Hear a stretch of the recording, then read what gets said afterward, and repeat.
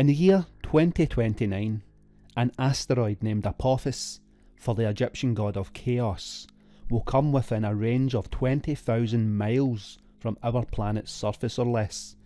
This is eye-wateringly close, especially when you consider that NASA puts out alerts for near-Earth objects when they come within a few million miles. And at that distance of a few million miles, NASA label these objects hazardous.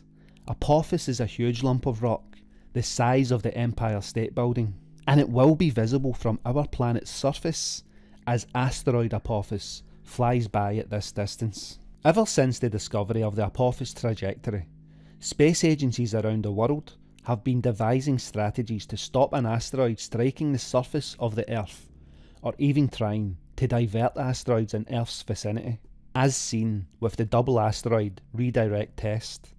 Other space agencies are sending satellites to Apophis, and this is to gain insight into the asteroid's trajectory and also the best way to destroy such an object should it ever be on a collision course with our planet.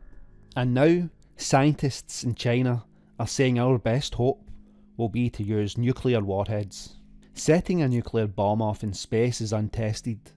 Auroras would form, satellites would be thrown from orbit, and the force of the energy will have longer lasting effects and affect more than just its intended target. Despite all the risks and the unforeseeable outcomes, China says that a nuclear bomb might be the only way to save the world, and indeed, these other circumstances are nothing compared to the devastation an impact scenario would cause. Scientists at China's deep space exploration program believe that nuclear bombs are the most effective option to prevent a dangerous asteroid collision with the Earth, which could pose a doomsday threat to humanity.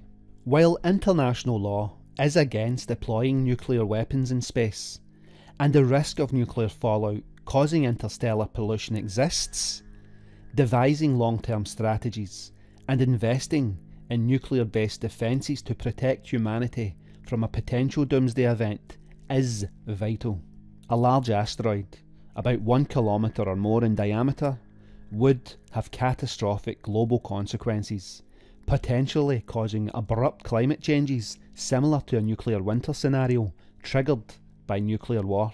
The Chinese researchers highlight several critical technologies needed to defend Earth from potential asteroid threats, and these include the ability to rapidly launch nuclear warheads from the Earth to target asteroids within a time frame of 7 days to 1 month, achieving precise strikes with an error margin of less than 100 metres after long distance travel, and ensuring the long-term storage of nuclear warheads in space for over a decade.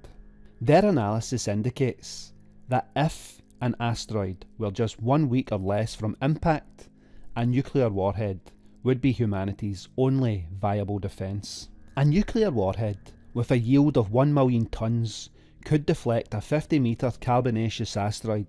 However, if the asteroid were larger or primarily composed of silicon, a more powerful warhead or multiple missiles would be necessary. Setting a nuclear bomb off in space is untested, but it might be the only way to save the world from a possible impact scenario. But what do you guys think about this?